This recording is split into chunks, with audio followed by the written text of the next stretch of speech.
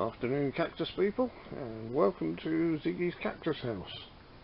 It's stardate 21/05/2022. It's Saturday, which is watering day in the Cactus House, which is why everything's looking a bit wet. Main reason for this video today is to have a quick look not only at a few of the lovely small flowering cacti along here, but the Opuntia humifusa, which I'm trying to get a good shot of off a step. Doesn't really do it justice though. I was going to enter this in the annual cactus show next week, but I don't think the flowers are going to last that long, which is a bit of a shame.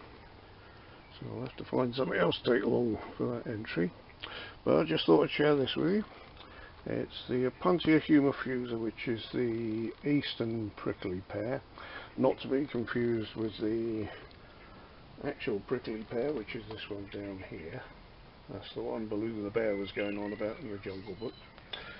Very similar plants. They've both got edible fruits, although I've not tried them yet. The red ones on here are last year's fruits from the flowers. I think it had about 18 flowers last year.